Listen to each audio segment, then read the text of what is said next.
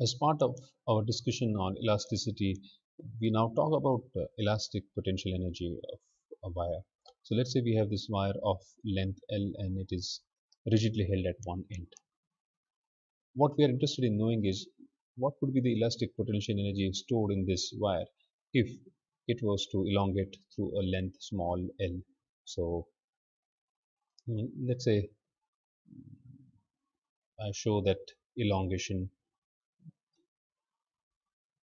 Let's say this is the one part showed in red is the elongation L.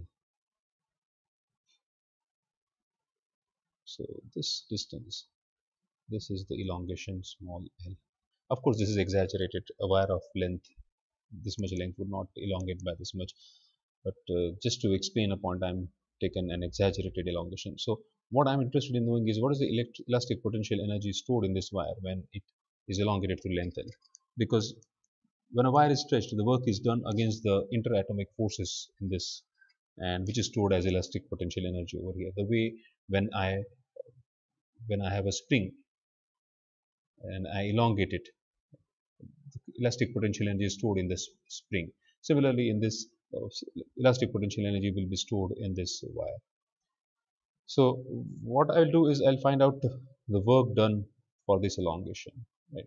Now the interesting thing that we need to note is that during this elongation, as this wire expands, the work done keeps on changing because the force required for elongation keeps on changing as this wire expands more and more. As this elongation keeps on increasing, the force required for the same amount of elongation would keep on changing. For example, for 1 millimeter elongation over here, you would require some force, but 1 millimeter elongation in this part would require a different force, and therefore what we'll do is we'll have to do integration because the force is not constant and work done by variable force we use integration.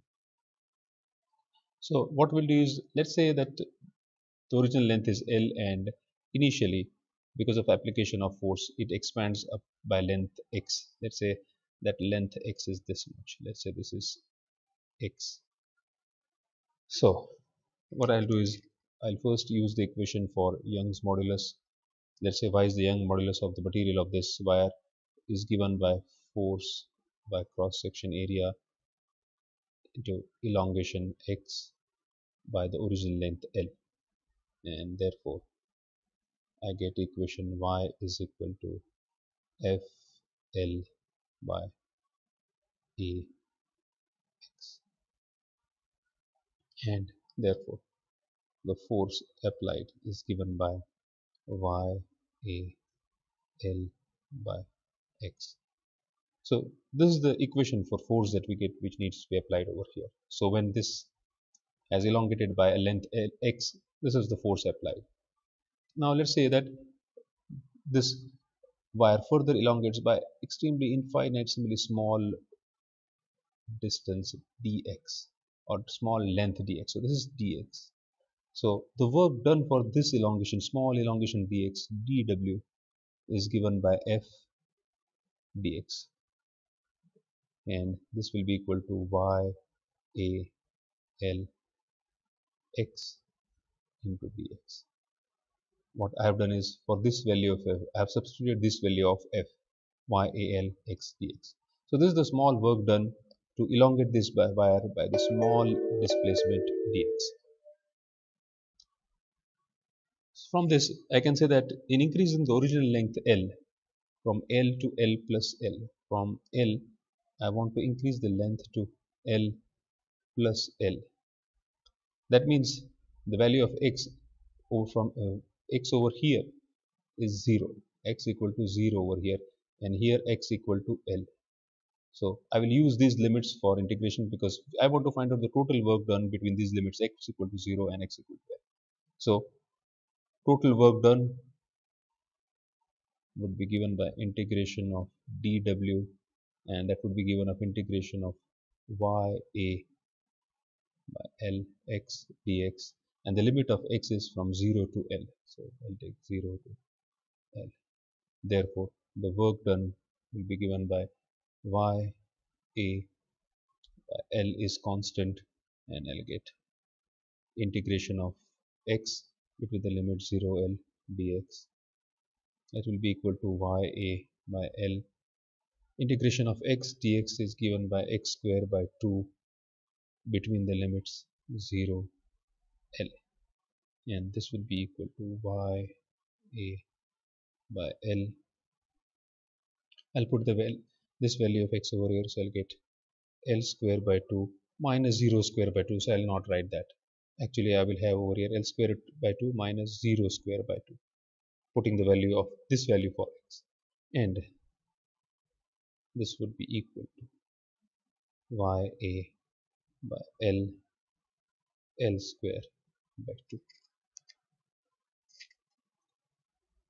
And now I can do a little bit of a rearrangement of this. So this work done is ya L square by 2. So I can take half over here and I got L square over here. And therefore, what I can do is I can rewrite this as is equal to half y L by L. I've taken one L over here with this y L by L into another L by L. I have introduced this L and I have multiplied by AL into AL. What I have done is I multiplied one capital L in the numerator and one in the denominator. This L and this I have added over here. Multiplied y L by L into A capital L by L.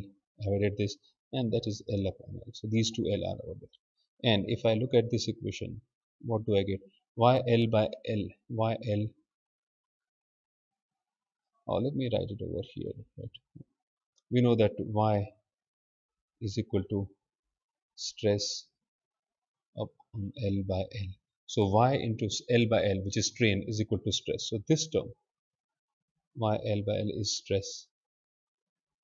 L by L is strain, and cross-sectional area of the wire into its length will give me volume of the wire.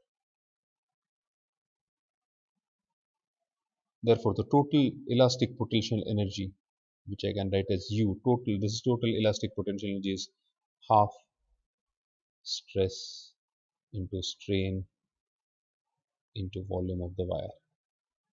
And if I want U per volume of the wire, it will be half stress into strain. And just to confirm, let's see what is the unit that we get. Stress is Newton by meter square unit, and strain has no unit. So this is unit, so it will be Newton per meter square. This energy per volume. So energy per volume would be what? Newton meter is energy, per volume is meter cube. So Newton per meter cube. So the units of both the sides also match, and therefore we get this, that the elastic potential energy stored in a wire which is elongated through some length is given by half stress into strain, and this potential energy per unit volume. If you want to find out the total energy, we use this equation, half stress into strain into volume. Thank you.